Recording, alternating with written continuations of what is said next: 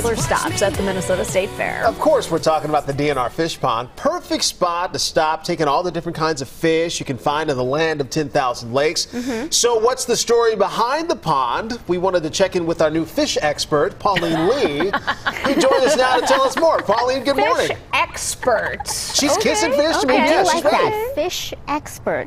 Okay. You know what? I did kiss a fish this year, and then I almost kissed a sturgeon way back when in my career. I opted not to do that one, but that's a story for another time. But yes, a stop at the fish pond is a must if you come to the State Fair. We have Genevieve here, who is with the St. Paul Hatchery, Fish Hatchery. Is that correct? Yes. Yep. All right. Okay. So you are the ones who are responsible for getting the fish in and out of this pond. That's a big draw every year.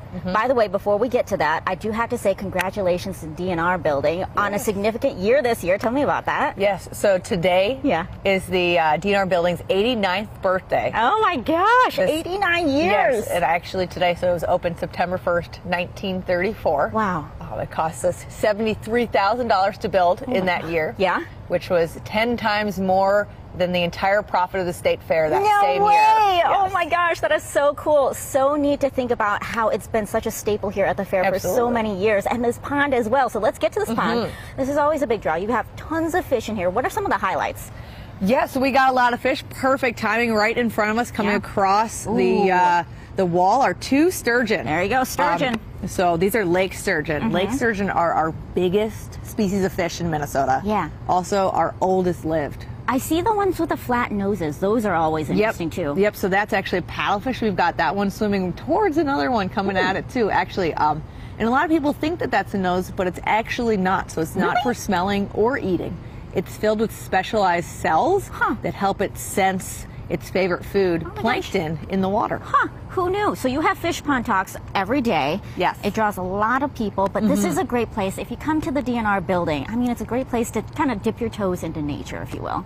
Yes, absolutely. So you know, I'm of course biased, but the fish are my favorite part. Yes. But there are so many other things to do at the DNR building. We've got, wildlife here doing a lot of really cool things. We've got, Parks and Trails Center, which is just right next to the pond, where you can talk to a naturalist, pick up some Parks and Trails swag. Ooh. We have, basically every single division of the DNR represented here with some employee on at any given moment. So if you have a question, if you have a story, we want to hear from you. All right, so much to do and to see, and we have more coming up at the bottom of the hour, guys. Yeah, I mean, they have some big snakes in that DNR building this year. They just took me a little bit by surprise when my kids and I were walking in there. But yeah, there's so much. It's such a cool building. If you have not explored that, that's the one to check out. 89 years. All right. Pauleen, thanks.